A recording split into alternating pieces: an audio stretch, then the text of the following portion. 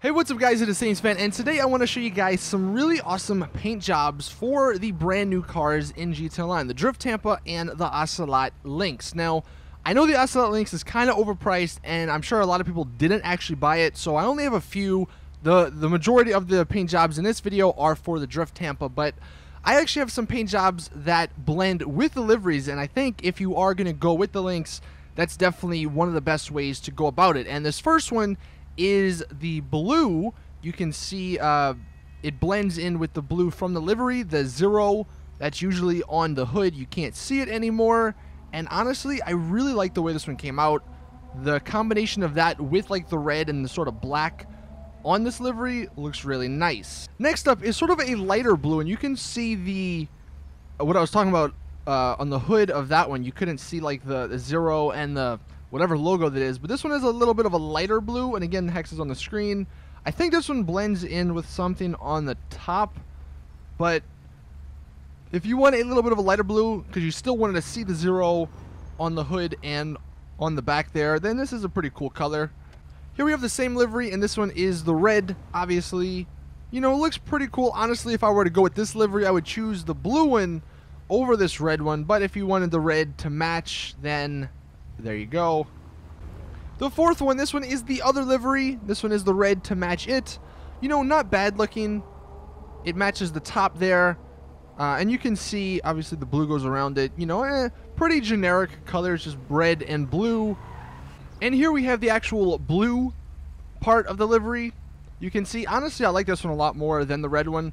For both of these liveries, the blue version, in my opinion, looks nicer. This one blends in with the top there, looks really cool. And you just have a little bit of red going around the entire car. Next up, we're going to get into the actual Tampa now, and this one is actually with the Haze livery, as you can see, and it's a lovely blue.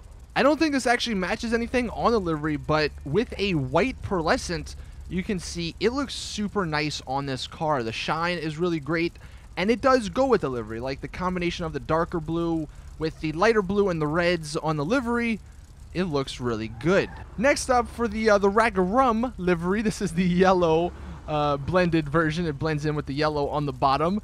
It's a little bit crazy, I will admit, but it does look pretty interesting. And if you are going for, you know, a car that stands out, this is definitely one of them.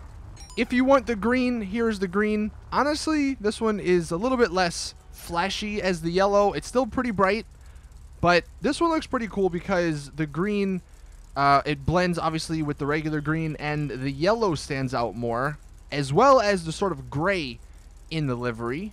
And then we have the actual gray part that is blended, and this one looks pretty cool as well because you do get the color that pops a little bit more, the green and the yellow, and then the gray parts you don't see, which looks interesting. And if you wanted something along the lines of a lighter gray color, then this is definitely one of the better options. Now, as I'm sure many of you guys are aware, because I've seen it in the comment section, this car, the Drift Tampa, is roughly based off of the Unicorn, I want to say it's called, and this is probably as close as you're going to get. Now, you can tweak the paint job a little bit. The paint job for this one is actually just a brushed black steel. You know, maybe if you wanted, you could put an ice white pearlescent to give it a little bit more of a shine. If you even wanted, and you didn't want it as shiny, maybe you want to put a matte gray with or a matte dark gray with a white pearlescent. But this one, it looks really cool with this livery. And then you got to put the 5-star, I think they're called, copper rims on. And that's about as close as you're going to get to the Unicorn. And honestly, it looks awesome in real life, and honestly, in this game, it looks just as awesome. This is one we actually showed off on stream, and I really like the way it came out. So I'm pretty sure it's just a Saxon blue for the primary with a sunrise orange for the secondary, and I think there's a white pearlescent on. Also, we changed the tires to the sunrise orange as well, which go with it, and I think looks really nice. Overall, it's a great color scheme, orange and blue. It's just, you know, really, they look great together. And with this livery especially, it's a good option, just because I feel like a lot of people are going to be using that livery over there. So using the Haze one and being a little bit unique is definitely a really great option. And then we have the weed car, only because, like, am I the only one that just is reminded of, like, I don't know, weed leaves or something? It just, I don't know. This is literally just a lime green paint job. You can either go with metallic or matte, does not matter, depending on the texture you want. This one's shinier, but like it just reminds me of weed, and I don't know, if you wanted something along those lines for a car, then this one would be great for you. This actually might go good with the Vape Nation outfit that I did on Fashion Friday last week.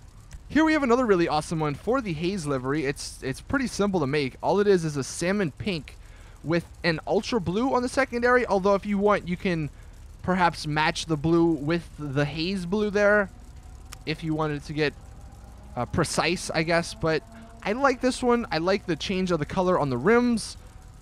And overall, again, sort of like the blue and the orange one, it's a great option for the Haze livery. And then one of the last ones I actually have to show you guys is this really interesting one. It's a gasoline green for the primary with a yellow for the top. And honestly, it just looks, it's kind of an odd color scheme, especially with the lime green and the yellow on the livery, but I really like the way this one came out. And here it is in some pictures. You can see it looks even better, like sort of at nighttime. I think that's the true shine for this paint job if you wanted to go with it. Moving into some other pictures that I've seen and that you guys have tweeted me. So here we have one that looks really nice and simple. No livery. Sort of like the crew color I actually used to have in the crew. The orange with a black secondary and then black out on the rims. Nice and simple look there. Here if you want a really, really simple look, just the copper on the rims and then an all black on for the primary and the secondary. And then going back actually to the Ocelot Lynx, if you wanted something, you know, nice and simple, here's a great blue. I think that might actually just be an ultra blue with a white pearlescent, and then maybe for the secondary a darker blue or maybe even black.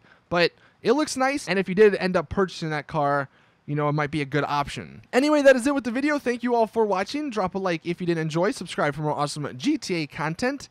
See you in the next one, and as always, it's your boy Saintsfan. I'm out. Peace.